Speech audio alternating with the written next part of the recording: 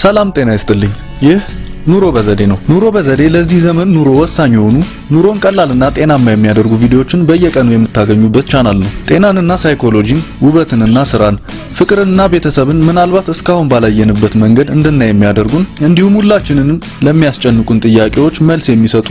ቀላልና ያልተንዛዙ ቪዲዮዎችን በቀላሉ ለማግኘትና ከኑሮ በዘዴ ቤተሰቦች አንዱ ወይም አንዷ ለመሆን ሰብስክራይብ በማድረግና የደወል ምልክቱን በማጥቆር ይቀላቀሉ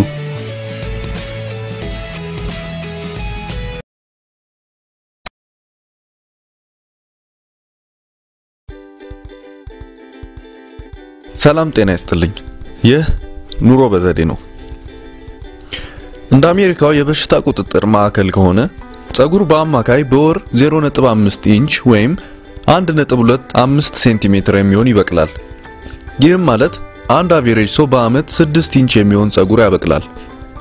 ፀጉር የሚበቅልበት ፍጥነት በዘርና በፀጉር ዘለላዎች ቅርጽ ይወሰናል ለምሳሌ በአማካይ የኤዥያ ፀጉር ከአፍሪካና ከነጮች ጋር ሲነጻጸር ከሁሉም ወፍራምና ብዛት ያለው ነው በአንድ ጊዜ ረጅምና የሚያምር ፀጉር ለማብቀል አቋራጭ የለውም ነገር ግን የፀጉርን እድገት ለማበረታታት በጥሩ አመጋገብ አንዳንድ ተክሎችን በመጠቀምና ተገቢውን እንክብካቤ በማድረግ ማፋጠን የሚያስችሉ ብልሃቶች አሉ እኛም ለዛሬ ከነዚህ ውስጥ 10ን ይዘንላችሁ መጥተናል 10ኛ ላይ ያለው የጉሎ ዘይት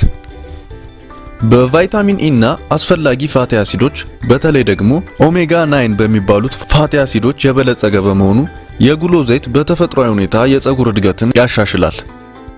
ይህ ዘይት ቀጠን ያለ በመሆኑ እኩል መጠን ካለው የኮኮናት የኦሊቭ ወይም አልመንድ ኦይል ጋር በመቀላቀል መጠቀም ያስፈልጋል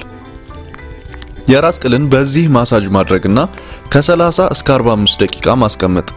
ከዛም ሻምፑ ማድረግ አንዱ አማራጭ ሲሆን ሌላው ደግሞ የጉሎ ዘይቱ ላይ ኢሴንሻል ኦይሎችን መጨመርም ይቻላል በተለይ የሮዝሜሪ የናና የባህር ዛፍ የላቬንደር ወይም የጦስኝ ዘይት አድርጎ ፀጉር ላይ መጠቀም ይቻላል 9ኛ የራስ ቅልን ማሳጅ ማድረግ ወደ ራስ ቅል የሚኖረውን የደም ፍሰት ይጨምራል ይህ ደግሞ በተራው የፀጉር ቀዳዳዎችን ያነቃቃል በተጨማሪ ለፀጉር በሳምንት አንዴ የሙቅ ዘይት የፀጉር ትሪትመንት ወይም ደግሞ ዲፕ ኮንዲሽኒንግ ሄር ማስክን በመጠቀም ጥሩ ውጤት ማግኘት ይቻላል በመጀመሪያ ዘይቱን ወይም ኮንዲሽነሩን በፀጉር ላይ መቀባት ዘይት ከሆነ ሙቅ ቢሆን ይመረጣል ከዛም በእርጋታ ጣቶችን በራስ ቅል ላይ በክብ ቅርጽ ከ3 እስከ 5 ደቂቃ እያሽከረከሩ ማሸት በመጨረሻም ዘይቱን ወይም ኮንዲሽነሩን ከፀጉር ላይ ማስለቀቅ 8ኛ ፀጉርን ወደታች መዘቅዘቅ ይህ የፀጉርን እድገት ለማሻሻል በጣም ከታወቁት ብልሃቶች አንዱ ነው በቀላሉ ጭንቅላትን በቀን ከ2 እስከ 4 ደቂቃ ወደታች በመዘቅዘቅ ብቻ የሚደረግ ሲሆን የደም ዝውውርን በማሻሻል እንደሚሰራ ይታመናል 7ኛ ከውጥረት ነፃ መሆን ለፀጉር ማጣት አስተዋጽኦ ካላቸው በጣም ወሳኝ ነገሮች አንዱ መጨናነቅ ወይም ውጥረት ነው ውጥረት ትክክለኛውን የፀጉር ሂደት በማዛባት ፀጉሮች ቴሎጄን ወደሚባለው ደረጃ ወይም ወደ መነቀል እንዲገቡ ያደርጋል በመሆኑም ፈጣን የፀጉር እድገት በምትፈልጉበት ጊዜ በህይወታችሁ ውስጥ ያለውን ውጥረት መቀነስ ያስፈልጋል 6ኛ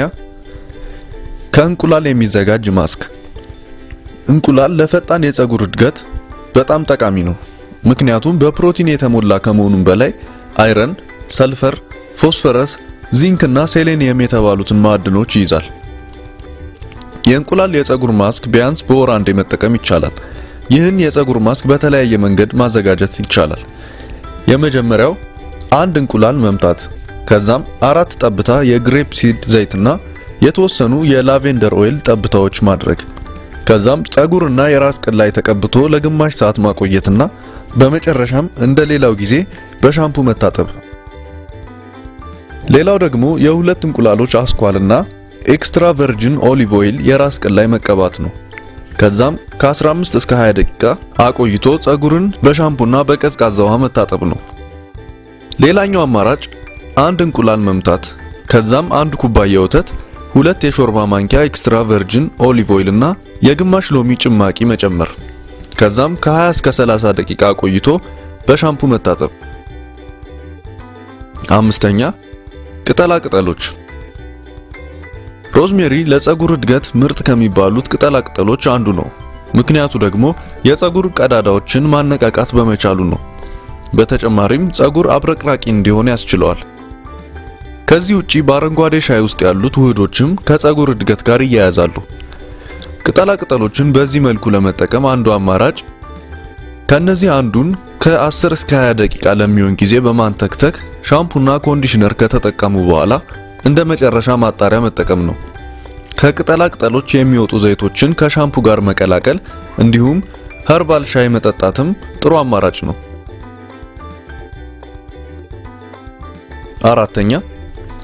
ቫይታሚኖችና ሰፕሊመንቶች ከምንመገበው ምግብ በተጨማሪ እንደ ፎሊክ አሲድ፣ ባዮቲንና የአሳ ዘይት እንዲሁም የተልባ ዘይትና ሌሎችንም ሰፕሊመንቶች በመጠቀም የፀጉር እድገትን ማሻሻል ይቻላል።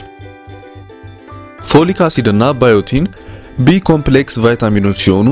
ማንኛውንም ሰፕሊመንት ከመውሰድ በፊት ግን ዶክተርን ማማከር መረሳት የለበትም። ሶስተኛ ሬት ወይም አሎቬራ የፀጉር እድገትን ከማሻሻሉም በላይ ፎሮፎርን ለመቀነስና የፀጉርን የተፈጥሮ ማብረቅረቅ ለመመለስ ይረዳል። ሬትን ለመጠቀም ፍሬሽ የሬት ጄል ከሎሚ ጭማቂ ጋር መቀላቀልና ለ20 ደቂቃ ቆይቶ በሻምፑ መታጠብ። ጄሉን ከእኩል መጠን የኮኮናት ወተትና የስንዴ ፍሬ ዘይት ጋር አቀላቅሎ መቀባት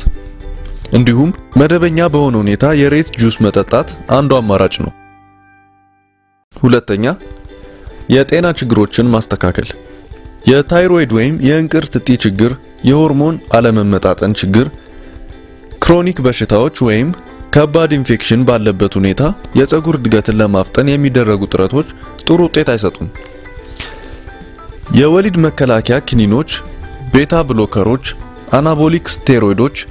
የጸረ ድብርት መድኃኒቶችና ሌሎችም መድኃኒቶች የፀጉር መሳሳትና መነቃቀልን ሊያመጡ ይችላሉ። አንዳንድ የቆዳ በሽታዎችና የራስ ቅል ኢንፌክሽኖችም መጠነኛ መሳሳትና ማሳከክ ሊያስከትሉ ይችላሉ። በመሆኑም ለፀጉር ችግሮች ምክንያት የሆኑትን ከስር ያሉ ጉዳዮች በመለየትና በተቻለው ፍጥነት በመፍታት ፀጉር ለማሳደግ የሚደረገውን ጥረት ወደ ኋላ እንዳይጎትቱ ማድረግ ያስፈልጋል። አንደኛ አመጋገብ ለጤናማ ፀጉር እድገት በፕሮቲን በአስፈላጊ ሚነራሎችና ቫይታሚኖች የተሞላ አመጋገብ መከተል ወሳኝ ቅድመ ሁኔታ ነው። ቫይታሚን ኤ፣ ቢ፣ ሲ እና ኢ እንዲሁም አይረን፣ ዚንክ እና ኮፐርን የመሳሰሉ ማዕድኖች በዛ አድርገው የሚይዙ ምግቦችን መምረጥ ያስፈልጋል። በመሆኑም እንደ ወተት፣ ቺዝ፣ እርጎ፣ ዶሮ፣ እንቁላል፣ ያልተጣሩ እህሎች፣ ሳልመን፣ ስፒናች፣ የአበባ ጎመን፣ የፈረንጅ ቃሪያ የመሳሰሉ ምግቦች መመገብ እንዲሁም ትኩስ የአትክልትና የፍራፍሬ ጭማቂዎችን መጠጣት ወሳኝ ነገሮች ናቸው።